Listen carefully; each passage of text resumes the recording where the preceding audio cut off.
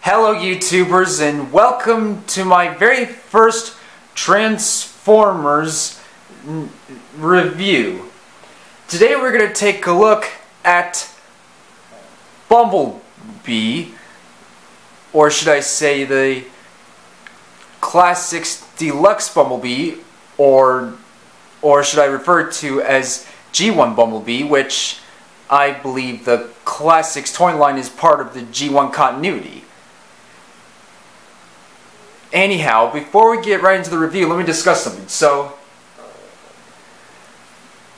small, eager, and brave, Bumblebee acts as a messenger, spy, scout, and human guardian, of which humans are his best friends.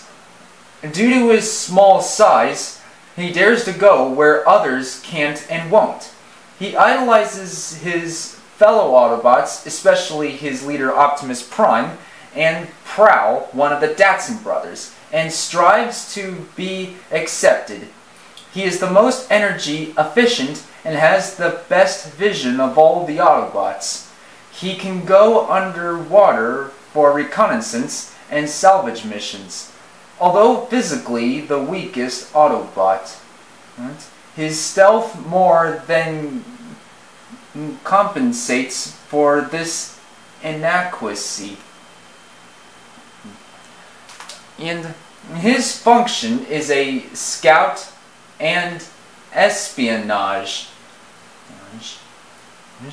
And while in the G1 continuity and the War for Cybertron cartoon on Netflix, he is a Volkswagen Beetle. Although in the Classics toy line, he is a generic three-door hatchback,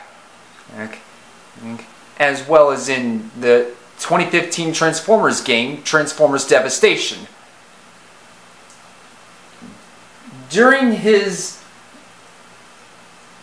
appearance in the Marvel Comics, he was, and as well as the G1 cartoon, he was one of the many Autobots on board their spacecraft, the Ark, that had crash landed on Earth 4 million years later and reawakened in the present day of 1984.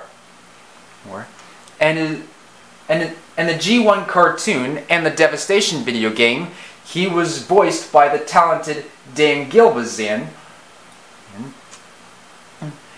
and he also escaped Unicron in the 1986 Transformers movie. And at the end of Season 3, he was rebuilt into Goldbug and had received many toys. And in 2006, this version of Bumblebee here was released as part of the 2006 Classics toy line as a generic hatchback with a Jetwave minicruiser instead of a Volkswagen Beetle. This was probably done to save money on car licensing. Although I simply prefer this version of Bumblebee instead of the other versions of Bumblebee. This version of Bumblebee? Yes. Other versions of Bumblebee? Blech.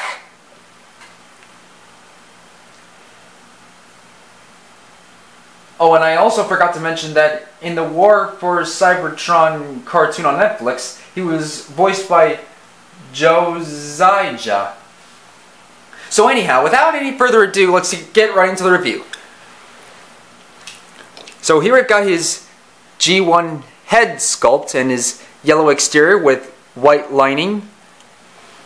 And we've got the Autobot symbol, which is barely invisible, which you have to rub it up. Let me put this pen down.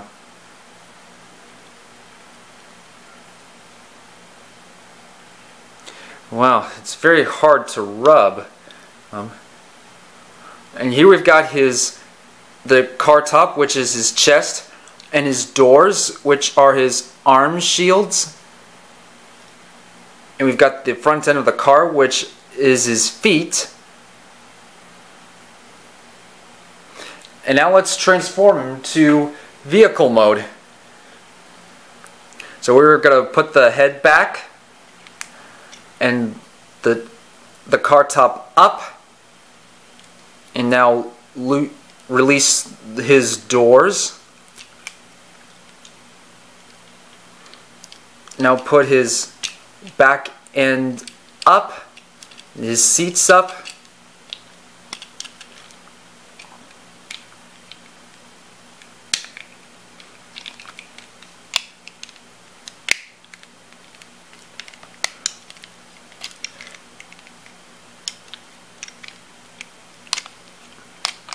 Hold on.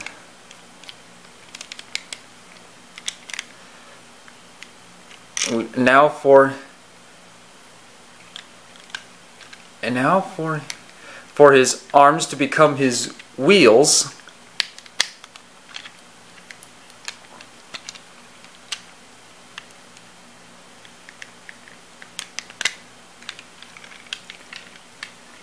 And here it is, his Bumblebee's vehicle mode. So on the front we've got the headlights and the grille, yellow exterior paint in the side view mirrors, and on the front we got the I Heart NY, which means I Love New York, as it shows in the G1 cartoon episode City of Steel. Now on the hood we've got the white stripes, although this part here is, this left side here is missing a part.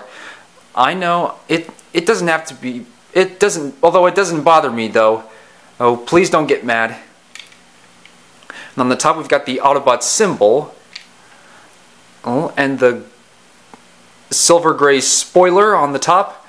And on both sides we've got the chrome silver rims on the black wall tires, and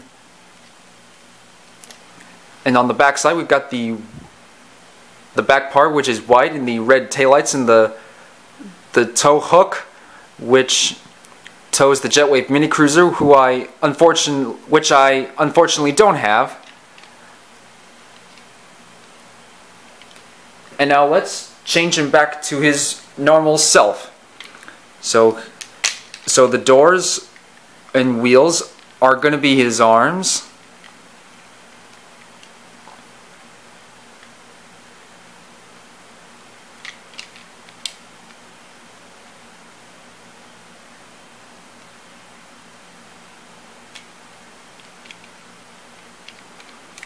And now for the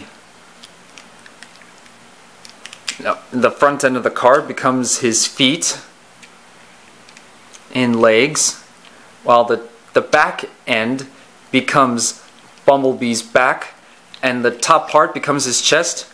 And now for his G1 head sculpt.